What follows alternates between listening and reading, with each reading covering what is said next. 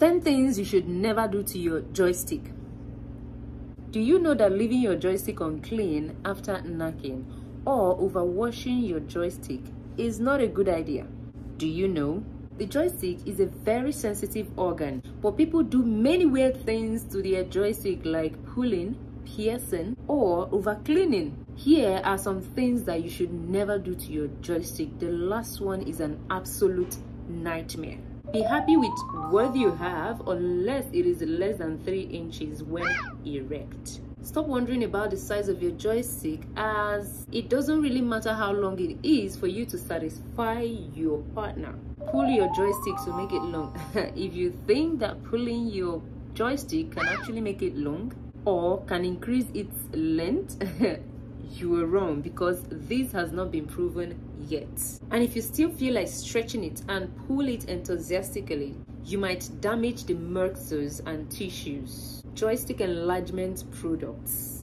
If pulling your joysticks doesn't lead any results, the next go-to action is the use of joystick enlargement products. However, not many people know that these products have hormones, minerals, vitamins, and the companies don't tell you how they work.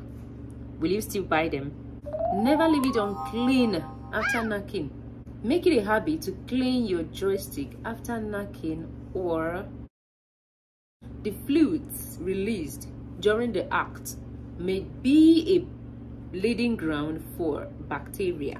Instead of wiping it with a tissue, clean it with water.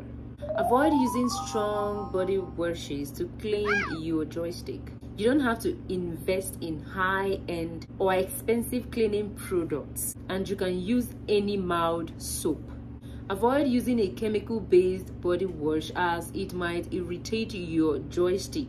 Overwashing your joystick. It is a good idea to keep your joystick clean, but not by overcleaning or washing it vigorously. The skin down there is very delicate, and there is a higher chance of bruising due to friction. These in turn can put you at risk of STDs or even HIV. Wear tight underwear. Tight briefs affect the blood flow to your joystick and also lower the production of cum, making you infertile, according to reports from the Human Reproduction Journal. Also, excessive sweating in that region increases your risk of infection. Piercing your joystick. Body arts like tattoos and piercings can damage your joystick and also increases the risk of STDs if the instruments are not sterile.